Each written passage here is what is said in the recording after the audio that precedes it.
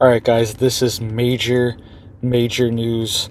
Biden just made a presidential announcement on live TV, all right? This is a major escalation, and this is bringing us very close to World War III, all right? This authorization and this announcement that he just made on live TV, this is big, all right? This is bringing us closer, and we need to say no. We need to say we don't want this, because it seems like they are pulling out all the stops for 2024. It seems like they might just start a giant war to avoid 2024 happening, all right? That's the situation that it seems like we're happening. We have a few things cooking up, all right? We've been talking about this bird stuff going on, but it seems like they might start a giant war too to avoid this. All right, so let's get into the details here, guys. Please hit it up for me down there. I'm posting every day, keeping you guys updated on this big news. All right, so let's get into this. This is what Biden was saying on live TV. He was saying this today on the anniversary of D-Day. All right, so this is a big day, and he is announcing that World War III is coming next, right? They're remembering World War II, and he's saying World War III is about to happen. So this is big, and we don't want to be sending our young people overseas. We don't want to be doing that, right? We don't want to send our children over. We don't want to send our vets over that already came back. We don't want that, right?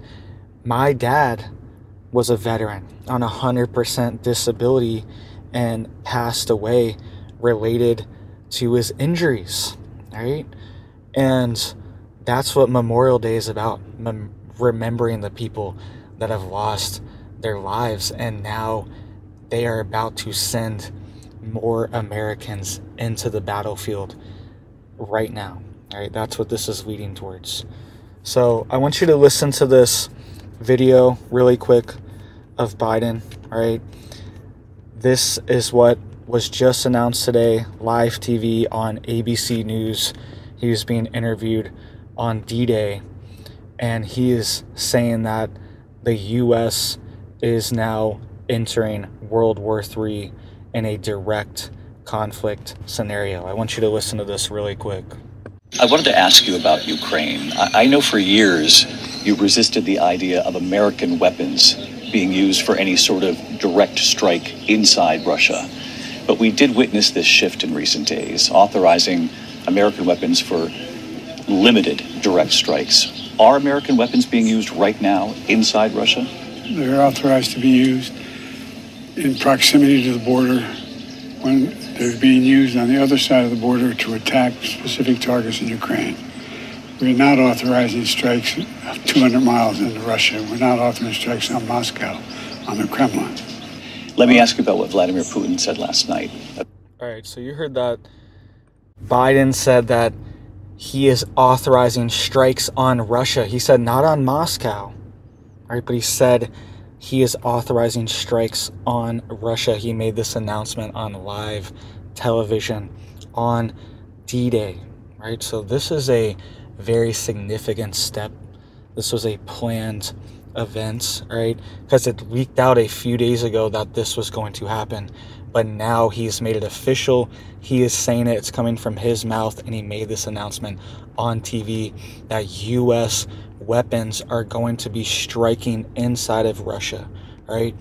And in response to this is why I'm telling you guys, it seems like they're pulling out all the stops to not have 2024. They will do anything. They'll start a giant war to shut it down. All right? It seems like that's the situation that we are moving towards right now, and it's very dangerous. All right? And also, in response to this, Russia is sending warships to the Caribbean for drills. All right? So right after Biden made this announcement, Russia said they are now sending warships and aircraft that are expected to arrive in the Caribbean for a military exercise in the coming weeks, in a Russian show of force as tensions rise over Western military support for Ukraine, U.S. officials said Wednesday, right? So things are escalating. This ship is also expected to make a port call in Venezuela and Cuba, right? And they're saying that this is to exemplify their military capability, that they can be right at the U.S. doorstep as well, right? We do not want to get into this tit for tat, and we already are.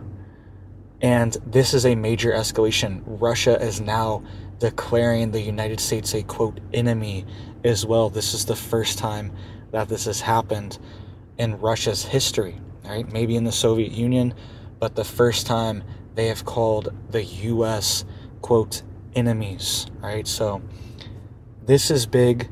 Biden is authorizing this, and this could be the thing that shuts down 2024, and people aren't ready for it, right?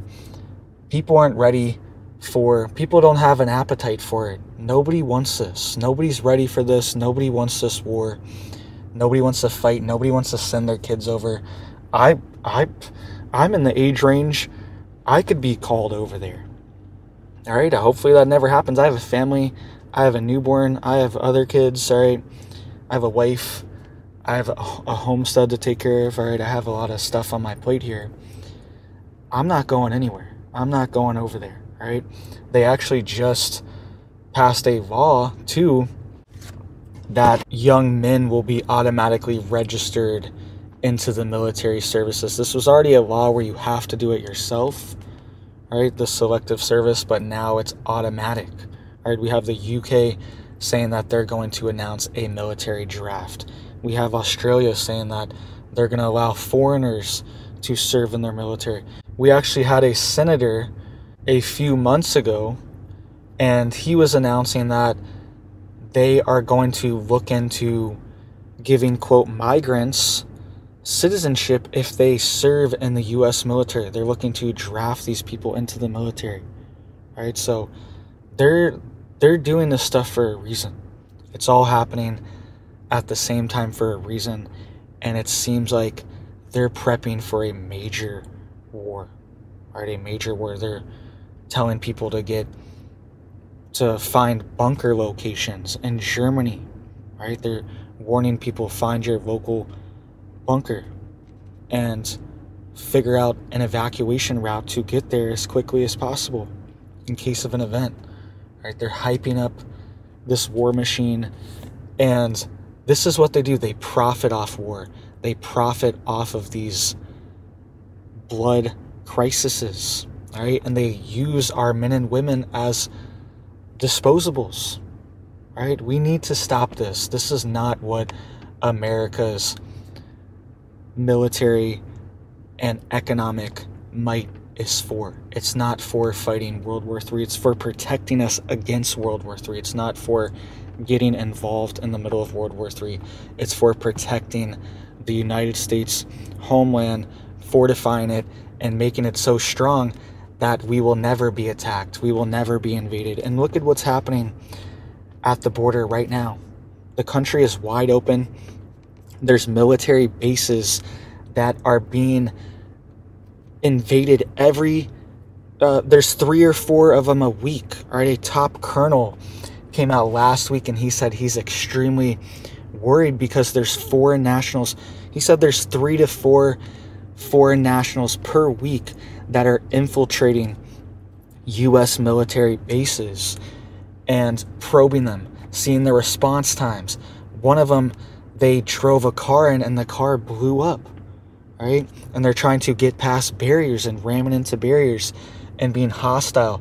Some of them are going in and refusing to leave, right? There was a foreign Chinese national that was at a military base last month, refused to leave, didn't talk to anyone, and wouldn't give any info, and they had to forcibly remove him. And he just entered the country a few days before that, right? So this stuff's happening. These probes are happening. And think about it. If all of our soldiers are overseas, even the National Guard, they're always doing training overseas deploying thousands of soldiers, hundreds of soldiers that are National Guard domestic U.S. soldiers to protect the homeland. They're always being deployed overseas. If we have all of our troops occupied in different regions, then the U.S. homeland is vulnerable. It's open, and it's wide open right now. We should have our military on our border, right? It shouldn't be on everyone else's border. Why isn't our border, our U.S. military protecting our country and stopping this, right? Every single day there are thousands and thousands of people entering the country unvetted. We don't know who they are, right? We only have the database. We only have whatever database we have to check them against. And if they're not in the database, then they come up clear, right? If they've never been interacted with before, then they come up good. It's clean. We don't know who you are, so it's clean. And there's also tons of fake identities and things like that that are happening as well. All right, so the country's wide open. You need to be getting prepped. You need to have cash. All right, every time I'm at the grocery store and it's asking, oh, you want some cash back, I just get a 20 back. I get some cash back and just add it to the stash. All right, so you have some cash back, because look at all these outages we're seeing. We're seeing cell phone outages, 911 outages. Last year, actually, end of last year, there was a cyber attack on the automated clearinghouse, which clears all of your direct deposit banking for your checks. All right, if you get paid from direct deposit, that was tied up. And I remember there was a notification on people's banking saying that these funds from this date, I think it was like November 10th or something, or October 10th, sometime around that time. It was October or November. And it was telling people for a month or two straight that the funds from this certain day are not available. And it took them over a month to get these things cleared up. So if you got paid on that day, you just didn't get that check for a whole month and you were struggling. And some people could have got evicted. They could have got their car repossessed, their power turned off from that. All right, so have some cash. It's critical. The FDIC just warned dozens of financial institutions that these major financial losses, over $500 billion in losses, are going to be hitting the banks soon as well, right? And a lot of this is due to real estate devaluation in commercial sectors, all right? A lot of banks and lending institutions, they hold the bag for commercial real estate, right? And a lot of these buildings that used to be worth $10 million, $20 million, $50 million, nobody works there anymore. Everyone works for home, and this building is essentially just a liability. You're just paying to maintain it, and there's been a ton of financial crashes going on in commercial real estate, and that's been causing a lot of financial losses being reported on the balance sheets for these banks and for these lenders, right? Because it used to be worth 10 million, now it's only worth 3 million. That's all they can sell it for. And there's a huge loss of equity there in a lot of the commercial real estate. Think about it, all the strip malls that have just shut down, all the normal malls that you used to be able to go to, a lot of them are closed, shut down, or they're empty. There's barely anyone in there. That means people aren't paying. Think of all the restaurants that are shutting down. There's been 100,000 plus restaurants that have shut down in the past few years, right?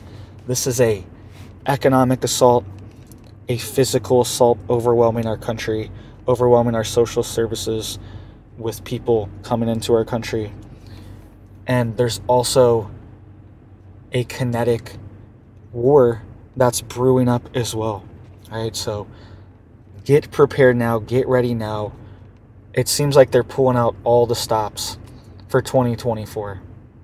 All right, you need to be ready for whatever they're throwing at us. You need to have food preps. You need to have a generator. You need to have water tanks, right? You need to have satellite phones, satellite internet communication, multiple forms of communication, wired, satellite, cell phones, right? There's 3 right there that you can use. Ham radios are also going to be critical in these emergency situations. Have food stockpiled for your animals, for your pets, right? I'm always stockpiling a ton of chicken food for the chickens because the food can go quick, and before you know it, it's out, and you don't want to be stuck in a situation where you only have 1 bag of food left and you got 30 chickens that are hungry, you got 20 chickens, and you don't know what to do, right? They're going to eat this food within a week, within a few days, and systems are down or offline, all right? And we're going to see these cyber events ramp up too, all right? These cyber attacks, cyber events, whether they're real or they are false flags taking advantage of the situations that are bubbling up, right? They're going to affect you either way. So you need to be prepared. You need to be able to be buffered from these things and have alternative preps ready to go, right? You need to be able to defend yourself, defend your family, defend your property.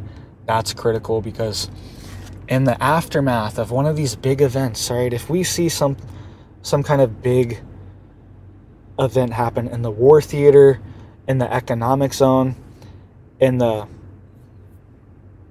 disease zone, right, the stuff we've been talking about, any of these things, if they pop off, we could see societal chaos as well, right? People are agitated right now. People are on edge right now. Things are expensive. There's all this political turmoil, all this crap going on. People are upset, okay? And if one of these big things happen, we could see people really losing it. I remember in 2020 when all this stuff was going on, people were like really upset. There were people, I remember this one guy followed me to a gas station, right? And he was so mad because I passed him, right? I just passed him on a road, backcountry road. Was going slow, nobody around, out in the middle of nowhere. Passed him, and after that, he started going fast. He followed me to the gas station. He was freaking out. He's really upset. And thankfully, I was able to de-escalate it, which is a critical skill to have. You also need to be able to protect yourself and defend yourself in case people like that can't be de-escalated. Sometimes it can't be de-escalated, and you have to protect yourself, right? Defend yourself. But thankfully, I was able to be de-escalated. And that was one of many things. That was just one of the main ones that I remember, because I was like, this guy's following me to the gas station. This is crazy. What the hell's going on? And I was realizing people are like very stressed out. People are on edge right now. All this stuff, all this chaos. People were freaking out. They didn't know what was going on, right? And we could see a similar event, a black swan event, happen again. And people are even more on edge now. The economy is even more in a worse spot. Inflation, everyone feels the pressure right now, right? So try to prep for your neighbors, for your family, all right? Try to get your preps in order, but then maybe have some extra, right? Because people are going to be upset. Your friends, your family that didn't listen when you told them, you've been telling them for 5 years that they should at least get some food, and they didn't listen, they're going to be upset. They're going to be stressed out. Because everyone kind of knows something's going on, but some people aren't listening. Some people are putting their head in the sand. They're not listening to the warnings. And that's the easy thing to do, right? It's cognitive dissonance.